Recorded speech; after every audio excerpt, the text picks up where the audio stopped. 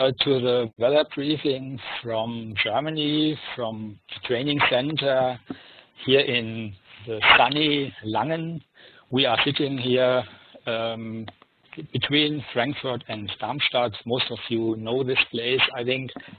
And today, you see in the image, I have a big support from young and motivated students, and they will show you different things beside the actual weather. And this is Alex, Oliver, and Nina. And so I will give the microphone now to Alex Worley. He will speak about the actual weather from today. One moment, please.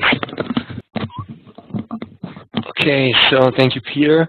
I'd also like to welcome everybody here to the weather briefing. My name, as already said, is Alex Worley. My co-hosts today are my fellow students, Oliver Reuter and Nina Fuchs.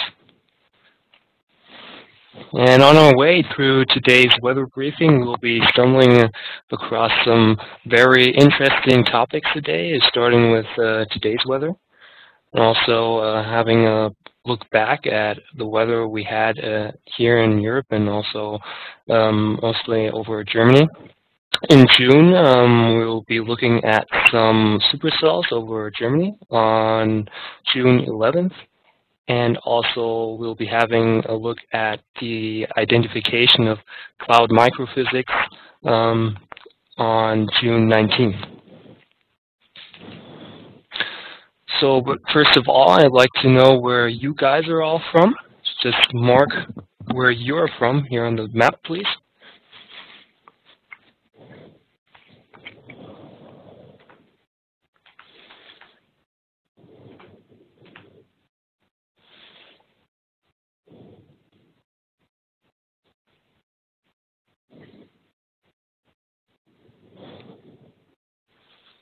Okay, so I see we have some people from Portugal, UK,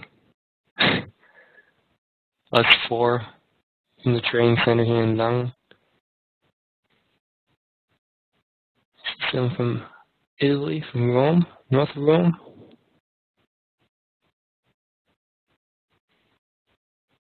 Very nice. Okay, let's go on. Here in Langen, we have mostly sunny conditions, and this is a picture, a webcam photo from near Frankfurt today, from this morning. But right now, we also have some few harmless convective clouds in the sky. Northern parts of Germany have had some more cloudiness this morning already, and looking at the southern part of Germany, they've had convective clouds already this morning.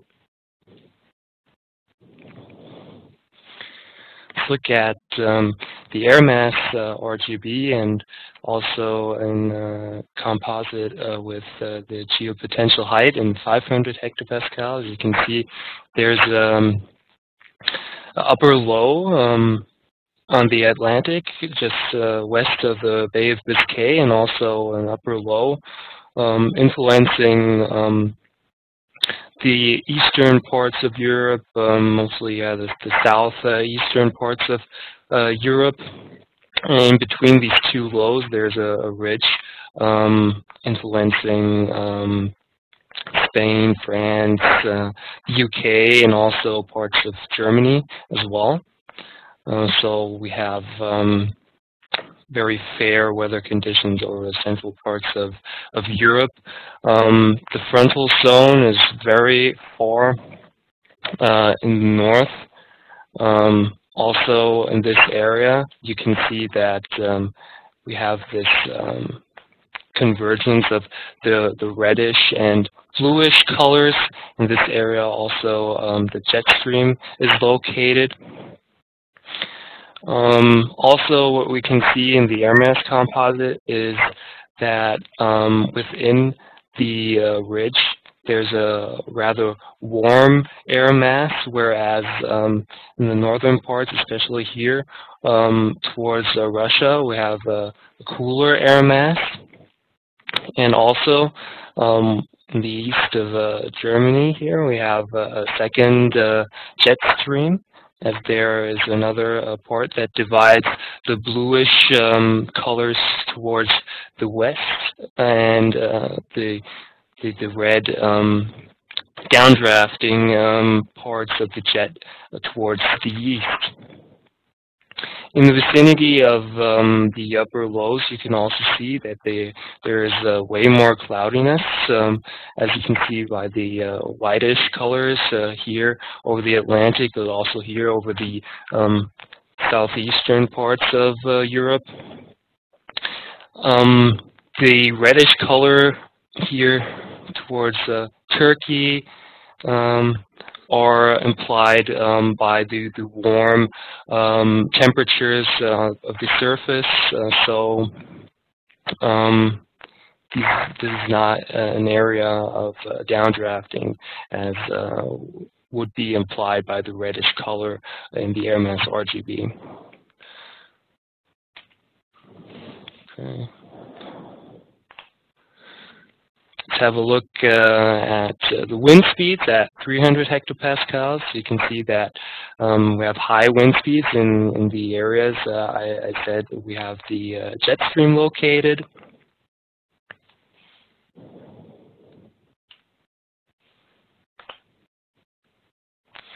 Also looking at temperatures at 500 hectopascals in composite with the IR 10.8. You can see the cool temperatures in the upper atmosphere within the upper lows, and especially the upper low influencing the eastern parts of Europe. It's very cool temperatures, around minus 20 degrees Celsius, causing atmospheric instability as temperatures and lower surfaces increase. And also you can see that we have this warm air reaching into the ridge we saw earlier.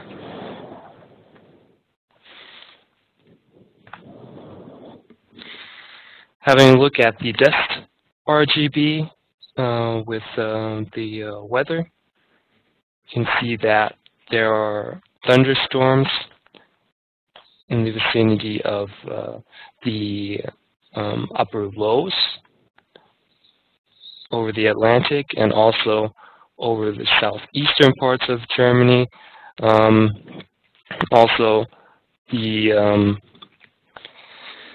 alpine region of Austria is influenced with hail.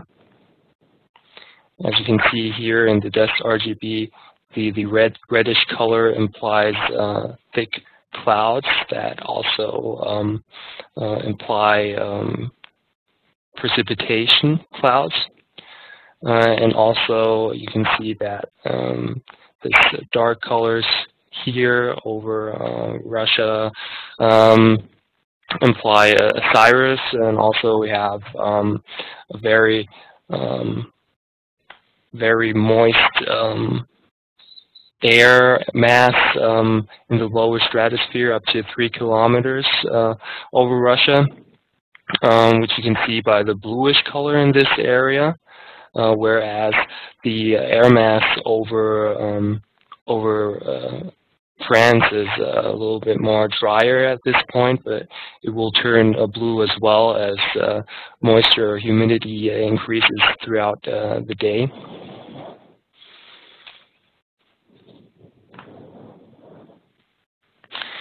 Having a look at the European storm forecast experiment, we have a chart that implies that there's a maximum of the occurrence of thunderstorms over southeastern parts of Europe. Also, there's this area over the Czech Republic and Austria in which thunderstorms may occur And also over Spain and the Gulf of Biscay, we have an area in which thunderstorms can occur, and these areas are all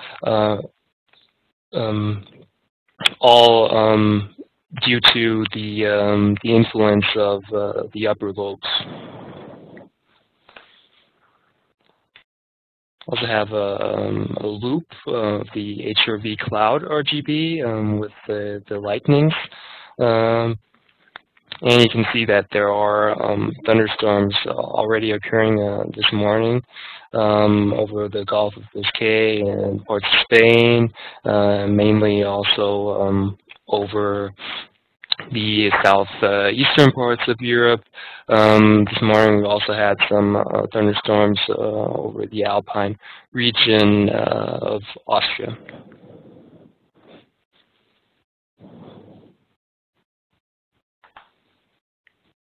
Another topic that I already read in the chat is the danger of forest fires in some parts of Europe. We have the chart from a Meteor-Alarm, in which there are different categories of the danger of fires. Green is the least dangerous areas, and the more reddish the color becomes, the higher the chance is that fires will occur. Here over the UK, you don't have any warnings for fires. However, as we already read in the chat, fires actually do occur in the Southwarth Moor east of Manchester. And this can also be seen in the day microphysics RGB by this bluish cyan color. You can see the fires, and there's a really strong signal in the R3.9, and the smoke of the HRV or the smoke of the fires can also be seen in the HRV cloud RGB. However, it's not visible that good. So we have this yellowish area in which we can see the smoke in the HRV cloud RGB.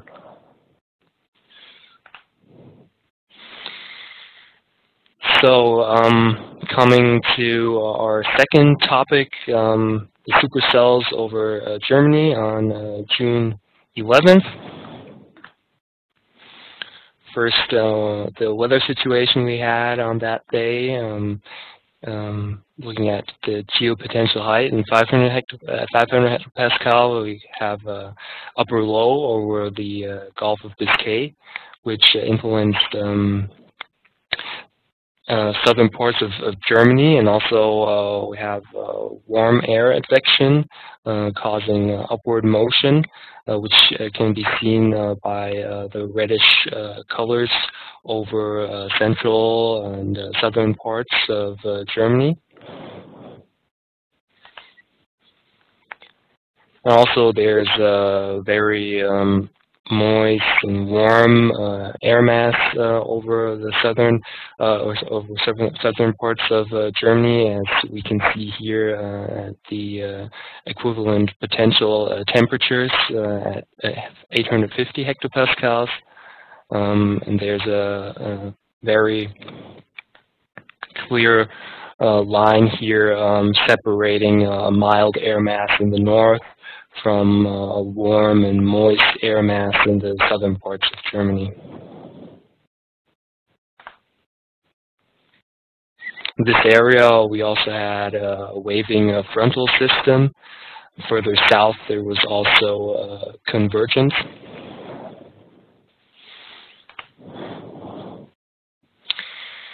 Looking at the wind shear from surface up to 6 kilometers on the right image here, you can see that there hasn't been that much wind shear on that day. We only have values from 15 to 20 meters per second. However, the convective available potential energy over southern parts of Germany were relatively high, as you can see here by the reddish colors, and having these areas of high energy in the same areas with combined with the shear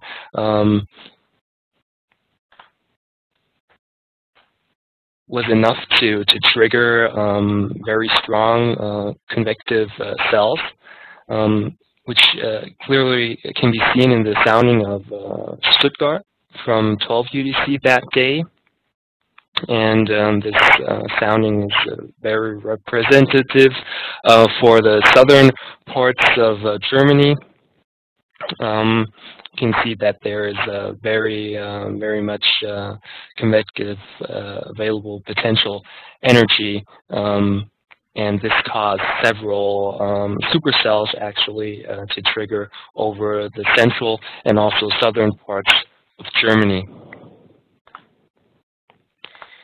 So we're having a look at the severe storms RGB, and here for your first task, just mark the areas, please, in which you expect strong convection. And meanwhile, I'll be passing the microphone to my colleague student Oliver, and he'll be telling you if you were right or not.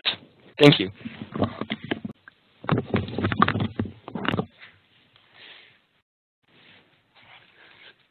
So, yeah, hello from my side to everyone. My name is Oliver. Thank you, Alex, for your presentation. It was really good. And yeah, so you can highlight the area where you expect strong convection. See, some of you expect strong convection in the central of Germany, just in this part here. So, yes, Alex, right. So, as you can see in the severe storm RGB or severe convection RGB, the yellowish color is a signal for some small ice particles, and the red one, or the reddish color here in this area, would be more large ice particles. So as you expected, right over central Germany, just in this area, there were severe convection also in the eastern parts of Europe, as you said here in this part, or over eastern Poland. Yeah, so let's go further. And I want to show you a little movie with the clouds, how the supercells or the thunderstorms developed over Germany on 11th June 2018. So, as you can see in the morning hours, there were some low clouds, mainly cumulus or stratocumulus over wide parts of Germany, and in the noon and afternoon, yeah, many severe thunderstorms developed, mainly in the southern part of Germany. So as you can see, so in the next image you can see some low clouds, mainly cumulus or stratocumulus in the northern and eastern parts of Germany, and over the central of Germany developed some thunderstorms, you can see here, and also waving zeros from this cell. And this cell, I will tell you, wasn't the strongest one this day over Germany, and we'll have a look close to this cell now. So on the next image, there's the IR 10.8 enhanced, and you can see over this supercell here, quite in the central part of Germany, a cold ring that implies a very strong storm and severe storm, and yeah, just a supercell. And you can see this red color here in this, and it shows that there might be, or there must be, very strong updraft, so it's an overshooting top, and the temperature on the top of the cloud reaches minus 70 degrees, which is very, very cold, you guess. And none of those cells are over the western parts of Germany and also near the Czech Republic or near the Alps in this area here. Yeah. So how everything started. This city here is Frankfurt. Here, this is Würzburg and Nuremberg. So we are in the central of Germany. And in the noon hours, some convection started with some lightnings at 10:30 UTC. You can see 3 cells, not the strongest, but yeah, nice thunderstorms, I would say. And afterwards, these cells over the mountain range of the Odenwald, which is located here in this area, these cells formed or developed into a huge supercell. You can see here just in this area, and also it seems to be in hook echo here in this. Really nice to see in the radar image. And this one was the strongest cell of the 3 you could see. Yeah. And this cell moved eastwards out of Würzburg and got its strongest or the most its maximum at 13 UTC. You can see the typical V notch in this part here, the typical V, typical for supercells, and also very high maximum radar shows goes up to 65 up to 70 dBZ, so very high reflectivity for the cell, and the other cells, mainly here in the northern part or in the south, weren't that strong on this day. Yeah, also shown the lightning. This was the strongest cell, I'd said, and there were many lightnings, positive and negative, and yeah, the cell moved to Nuremberg. Yes, you can see in the cross section, the cell reached near the troposphere, so up to 12 kilometers, and also developed large hail in the mid-level, as you can see on the violet color here, in the mid-level. And yeah, it's a hint that large hail is developed, and also hail up to 5 and 6 centimeters was reported, so it was a really severe thunderstorm on this day. Yeah, the next image is the Doppler radar. You can see the huge rotation in this area, also at 13 UTC, and yeah, it also shows you that it's a really nice supercell over the central part of Germany in this day. Yeah, and the next 2 images from the supercell taken from storm chasers from Germany. Here, a photo taken from Jonas Piontek near Würzburg. You can see the huge wall cloud in this area and the mesocyclone upwards, and the downdraft behind the scene shows that this storm is really strong. And the next picture, taken from Boris Jordan, also near Würzburg, but 1 hour later, could also be taken in the United States on the Great Plains, but because such a structure from a supercell you couldn't really see often in Germany. It's really impressive, the supercell, and also the bluish color here in this area or in the downdraft, also a hint for large hail and huge or heavy precipitation. Yeah, that was all from my side, and now my colleague Nina Fuchs will continue. Thank you.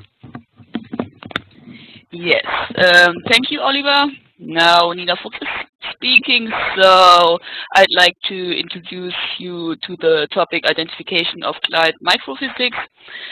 For this purpose, we use the weather situation from the 19th of June. this year. So the weather is, or the weather generation is characterized by a varying frontal system over the Atlantic Ocean. Wrong.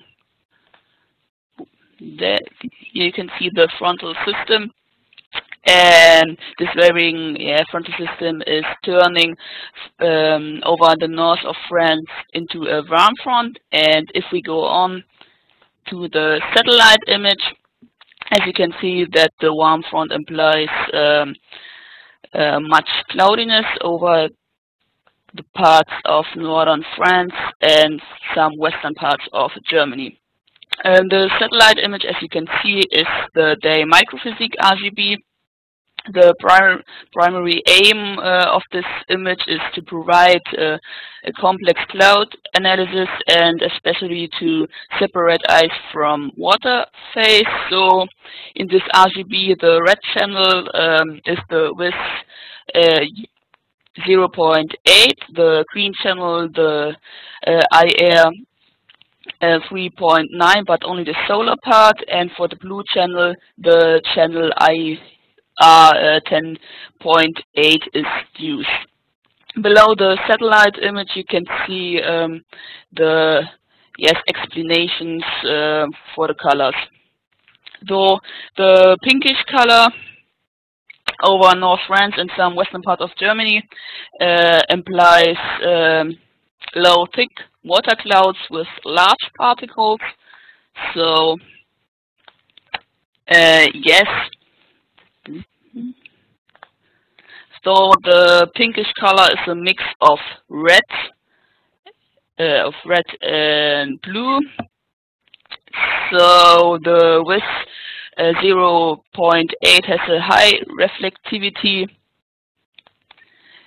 as you can see, and due to warm cloud top temperature, the blue channel also has a high peak. So the reason why the peak of the solar part of the IR 3.9 is that with increasing particle radius, albedo decreases. Now, if we look at the natural color RGB, and the same cloud is now coloring in cyan, and cyan is a mix of blue and green, as you can see. And the red channel has a low reflection, and this has two causes. So on the one hand, the cloud has large particles, or the cloud contain ice particles. So in summary, the day microphysics gives a better and clearly overview of cloud microphysics. And yes, the cloud was low warm stratus, as you can see also in the sounding. Yes, we'd like to say thank you for your attention, and if you have any questions, you have now the chance to ask.